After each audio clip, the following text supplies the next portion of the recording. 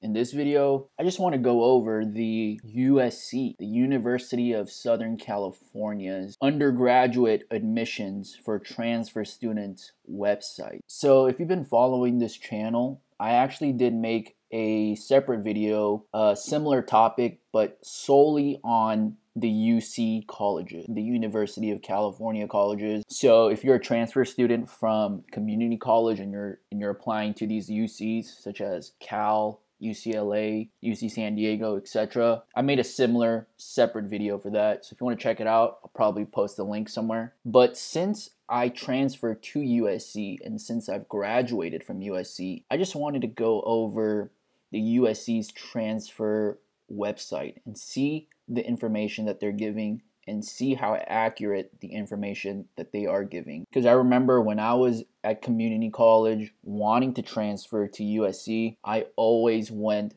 on this website to check out the transfer form, the requirements, and basically any updated news that USC released for the transferring process. So let's go. By the way, I'm not going to go over this entire thing. I'm just going to skim over it and see the important points and then give you my personal perspective and thoughts on whatever this website talks about. Essential information. Successful transfer applicants, number 1, present at least 1 year of rigorous full-time academic coursework with strong grades. Pretty obvious. USC is a top 25 college in America, and usually for the top colleges, they're not really looking for lackluster and mediocre grades. You don't have to have a perfect 4.0, but you do want a somewhat strong resume, a somewhat strong transfer application. And if you want to have a strong college application, you need a minimum of 1 year's worth of community college classes that transfer over. So that's basically what they're saying. They're saying, hey,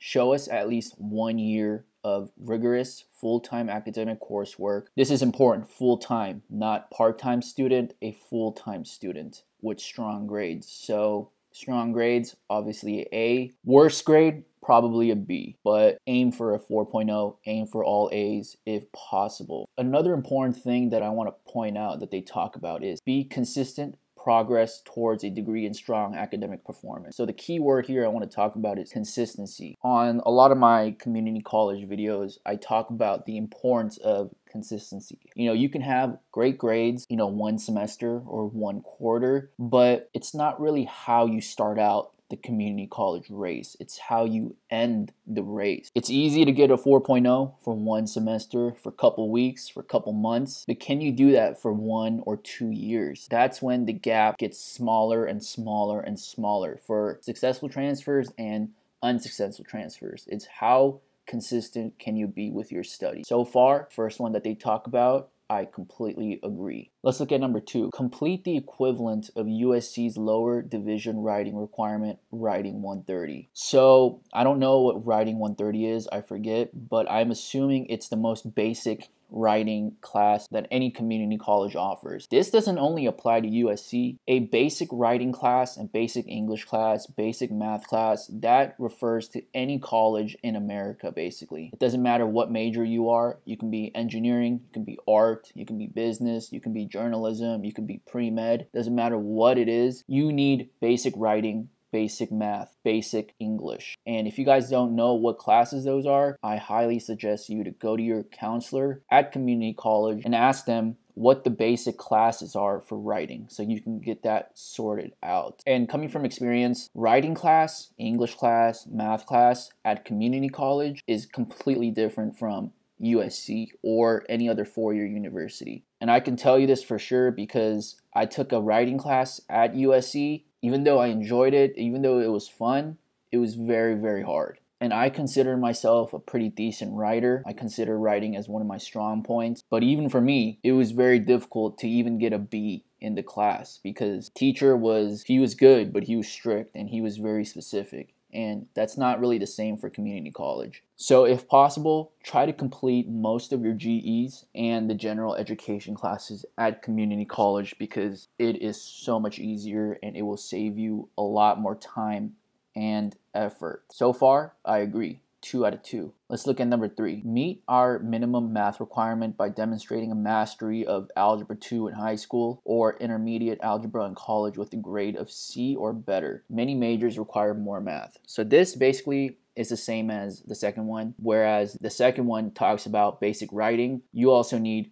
basic math. And math, even though I hate math, even though a lot of people are scared by math, they're not talking about calculus, they're not talking about statistics. Even though you can take statistics, I actually did take stats in community college, but you need to take basic algebra, basic math, and get a grade of C or better. And when it says C or better, that means get an A. If they ask you for a C and you get a C, yeah, you met the criteria, but you're probably not going to get in because all the people that you're competing against are probably going to get a B or an A. And then it also says many majors require more math, and that all depends on where you go. If you're usually the humanities, they don't really tell you to take more math other than basic math. But if you want to go into CS, STEM, pre-med, stuff like that, then indeed you have to take more math. Number 4, make satisfactory progress towards meeting USC's GE requirements. So this is probably the most important one on this list so far, other than the basic math and writing.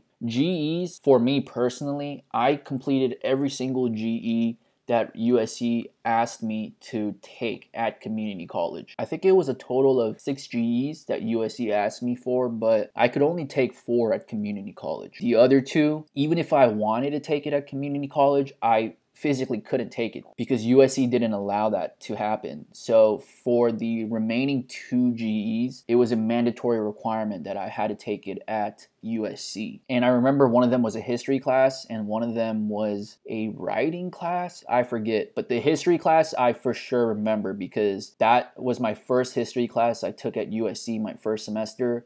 It was an 8 a.m. class and I got a D in the class, a D. And so I actually had to drop it and then take another GE class the next semester, but that's a completely different story. And when it says satisfactory progress, don't take it face value, get an A, aim for an A, so that when you apply to USC as a transfer student, your application is solid and that your application is competitive. For the math one right here, even though it says get a grade of C or better, it's the same concept. Aim for an A. Don't aim for a C. Don't aim for the bare minimum. If you aim for the bare minimum, you won't even get the bare minimum. You'll probably get below the bare minimum. In other words, you probably won't get in if you just try to do the basics. You got to go above and beyond and try to excel in whatever you do. So far, so good. I agree with everything that they say. Number 5, complete additional lower division courses required by their intended major if applicable. Refer to additional coursework by major, blah, blah, blah. Blah, blah, blah, blah. So basically this is saying, hey, if you want to apply to USC and get in or have a good chance of getting in, you have to know what major you're going into, or at least a little sense of where you want to go. And this is important because let's say I want to be a business major at USC, then I can gear the lower division courses that I have that's related to business majors. So for example, I could take psychology courses, business courses, business calculus, statistics class, sociology class. But if I flip the script and I just blindly took random classes when I first start out community college, let's say after 2 years I do decide to be a business major, then a lot of the lower division courses that you took might not even be related to business or even transferable. So you have to make sure you know what field you want to go to so that other than the basic classes like math and English, the other classes that you take, you can gear it towards your major and make sure that they're also transferable. So this is very important. And it actually says below, this is especially important for students pursuing degrees in science, engineering, architect, dental hygiene, or business. I feel like they're saying these specific majors because these majors are very class specific. If you're an engineering major, there are specific classes related to engineering that you have to take that's not related to any other major. And that's the same for, architecture, business, etc. So the last one says students whose native language is not English must also demonstrate English language proficiency. So this is pretty obvious. If English is your second language and your main language is something else, you don't have to be 100% fluent in English. You don't have to be, a master of the English language, but you have to somewhat understand the English language. You have to be somewhat competent so that when you go to USC or any other college in America, that you can be able to communicate with your friends, with your peers, with your professors, with your counselors. So basically this is saying, dude, if you want to come here to USC, dude, you got to understand how to speak some English, which is pretty straightforward and pretty obvious. There's also a lot of other stuff below a separate section, but I'm just gonna split this up into several videos because, you know, I don't like my videos to get over 10 minutes, and I feel like this video will be over 10 minutes. Basically, if you want to transfer to USC and you're not sure, then this is a great starting point for you to find the essential information on how to successfully transfer to USC. A funny story, you see my mouse cursor and you see that building on the back that I'm circling? That's actually the office where I work. That's pretty funny. Hopefully you found this information somewhat helpful, and I will continue to make more videos like these because I feel like it seems to help a lot of people. Adios.